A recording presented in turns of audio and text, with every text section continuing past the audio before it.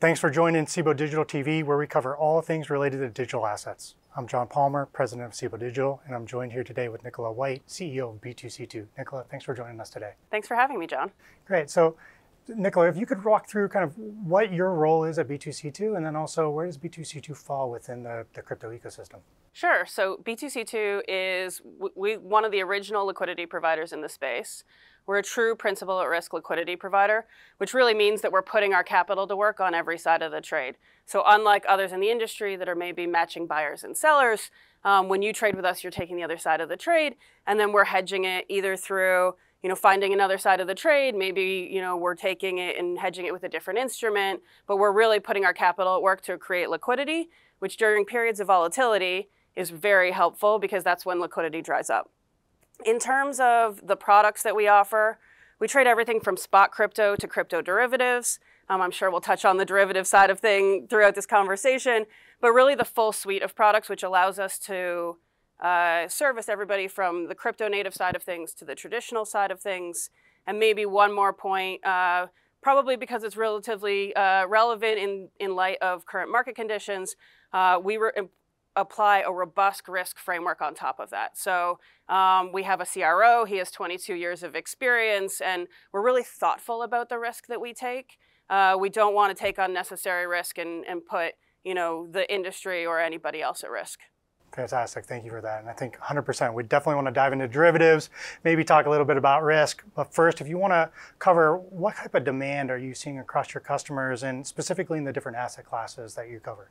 Yeah, so in terms of demand, it's interesting. The traditional finance space, we thought was, the knee-jerk reaction was going to be to pull back from crypto after FTX and Genesis, but actually we've seen them really lean in. So out of all of our traditional finance clients that we're talking to, not one of them said, I'm delaying plans, I'm pushing them back. They all said, actually, I want to dive in, I want to understand more, I want to figure out if there's additional infrastructure we can bring into this space. So we're having a lot of conversations around custody, around DVP, MPC atomic swaps. So how do we add more safety and security into this space and give people more comfort with the asset that they're trading?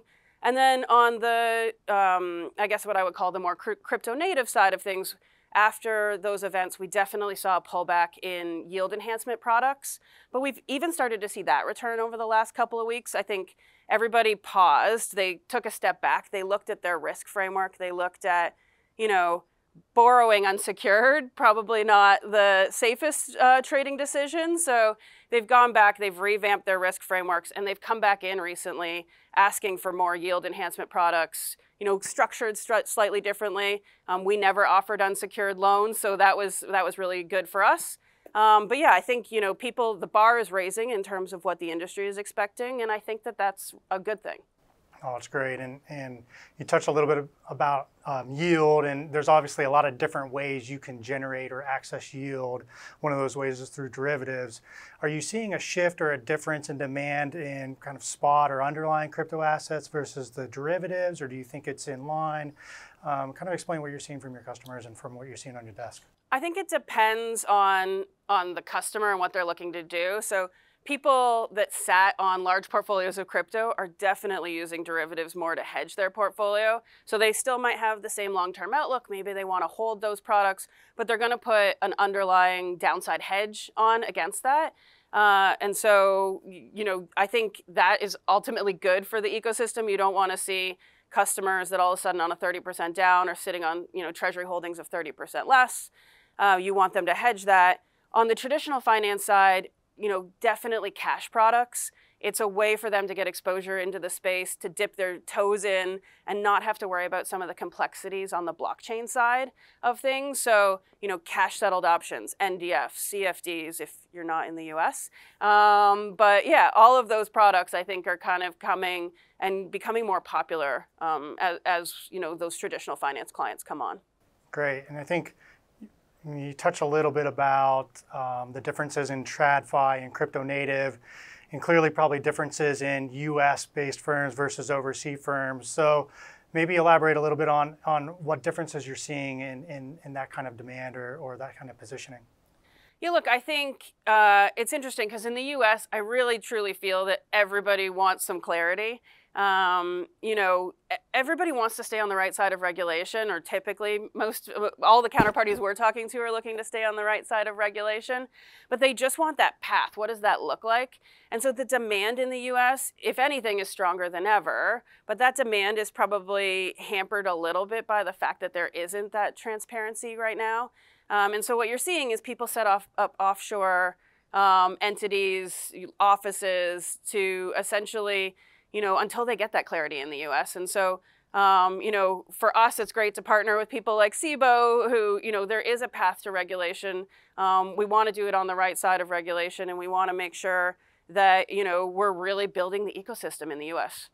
That's great. And obviously you mentioned partnering with Cboe. We announced maybe 6 months ago or so our equity partnership program, and appreciate B2C2's perspective there. And so when you're thinking about regulation, you're thinking about your counterparty risk, how are you positioning the firm from a global perspective in terms of your footprint and digital assets? Yeah, so definitely, I would say we want to make sure that we have global reach, but we want to do it in a way where we're not, not to use the word taking advantage, but taking advantage of regulatory arbitrage, right? We want to partner with our U.S. clients in the U.S. We want to partner with our, Cayman Island companies in the Cayman Islands, our European clients in Europe, and so definitely thinking about all the jurisdictions and all of the different complexities there.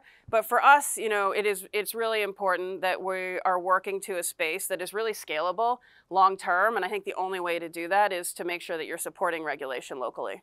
No, that's great. And one of the interesting aspects of the crypto market structure, the ecosystem, is this global nature. And so when I think about my background and my history in U.S. financial products, that ecosystem is US-based regulation. Everyone globally flies in and brings their capital to the US because they want those liquid, those robust markets. Crypto is much different in this global nature. So how do you see regulation impacting that global footprint, and what should regulators or what should firms be thinking of as they want to grow their footprint in that kind of differences in the regulatory perspectives across the globe? Yeah, you're right. Look, I think the concentration or the distribution globally looks much different between crypto and traditional finance right now. I think what that means for us is that we really need to work to educate people and partner with them to make sure they understand the nuances of the product, to make sure that the knee-jerk reaction to some of last year's events isn't, well, we're going to take traditional finance, thoughts and processes and regulation and force it down the throat of crypto. And so what we really want to do is make regulation fit for purpose, make sure that, we are still able to innovate within this space. And at the same time, people, customers, counterparts, institutions still feel like their assets are safe, they're secure, and they have that liquidity that you talk about so fondly from the US market side of things in traditional finance. No, that's great. And you touched earlier upon risk, so I wanted to circle back and talk about risk a little bit. And obviously risk depends on the type of trading you're doing or the position in the ecosystem you have. B2C2's position obviously is global and vast in that sense. So when you think about risk, you think about risk in spot assets, or you think about risk in derivative assets, and then you think about it in the U.S. versus you're thinking about it offshore. What's next? What are you focused on internally on your risk? What are your customers that you're interacting with thinking about in risk? What's top of mind there? Yeah, so I guess I would split risk into a couple of different categories. So probably top of mind for everybody right now is exchange risk. Right, some of the exchanges that historically crypto has been traded on there hasn't been the visibility necessarily that you would demand from a typical exchange. So making sure that we have visibility into where we're trading, making sure that it's backed by regulation, and making sure that our assets are segregated and truly remain our assets, which might seem like a novel concept, but maybe in light of recent events is not. Are all things that we're looking at, and we want to support venues that essentially tick all of those boxes. And then from our risk perspective, look, we want to be really transparent with our customer base. We want to make sure that they know the type of risk we're taking. They want to make sure that they think we're being responsible about it. And so we're spending a lot of time diving in with clients, talking about how we think about risk, which for them is an education process as well. We learn something from the conversation. They learn something from the conversation. It's an iterative process. And I think it's ultimately really great and positive for the industry. You know, you made a great point there, and I think a lot of folks get tied up in thinking crypto and crypto assets is this new thing, and we have to relearn everything. But the same risk management practices, controls, processes, procedures, you know, checking the box, and all the pieces that you talked about are not new to global financial products. And there's a lot of players like B2C2 that are already doing that and taking those mindsets. So I think that's a really fantastic point. We talked a little bit about TradFi versus crypto native. There's this thing called the FIs right now growing, I think because crypto created it maybe, but TradFi, CeFi, DeFi, whatever you want to call them. What's your perspective on those, and how are they going to merge? Are they going to move in separate directions? And how does B2C2 think about it? Yeah, so let's maybe separate TradFi a little bit outside of DeFi and CeFi. From a TradFi perspective, like I said before, the interest is there. People are moving into the space. It's how do they get into the space? So cash products first, get comfortable with blockchain, move into spot products probably after that. But then there's this other application that I think we haven't even scratched the surface on yet, which is, how do we streamline and innovate traditional finance markets? So people talk about tokenization, how to use blockchain for settlement. And I think that that's really why the demand is there. Like, the technology itself is so interesting for the traditional finance application. On the CeFi and DeFi space, look, DeFi had a rough year last year. I think that would be, to put it mildly. There were hacks. People don't truly understand it. And I think, we need to spend some time. We need to educate ourselves. DeFi needs to have a space in which to incubate itself.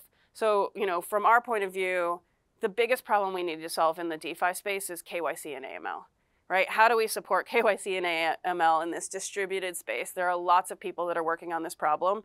And so, how do we incubate those projects and make sure that, we can support them, that they have the ability to grow and the space to grow? And then when they're fit for purpose to come into the space, we're integrating them in.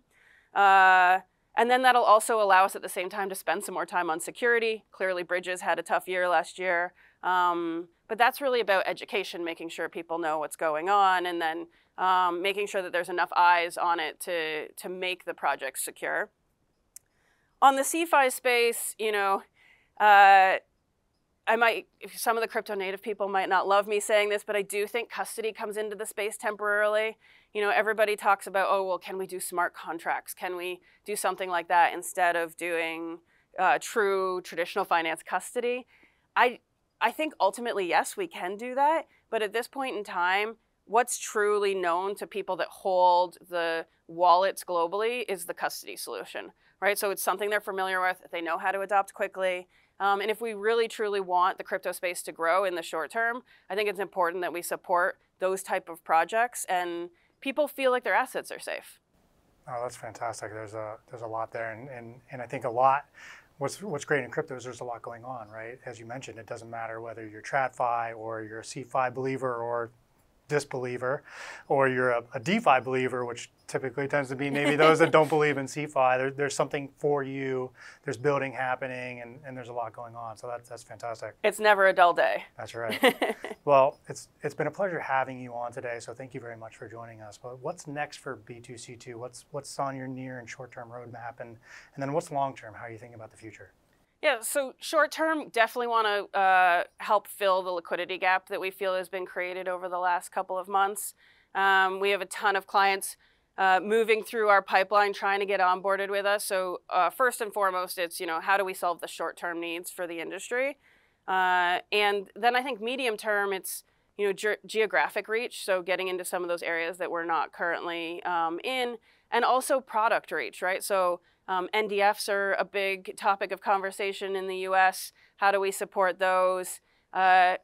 Derivatives, would love to see a US derivatives exchange. Right now, the only exposure you can get on exchange to derivatives is offshore. That's not to say that that is necessarily, in rounding out the ecosystem, you need some regulated and some unregulated offerings, and we just want to see that space grow pretty fast given the demand in the next year or so. Well, great. Well, hopefully there'll be some places that offer some derivatives in the near term. Shameless plug for Cboe Digital, but super excited about that. And again, thank you very much. It's been a pleasure to have you. Thanks for joining us. Thank you so much for having me.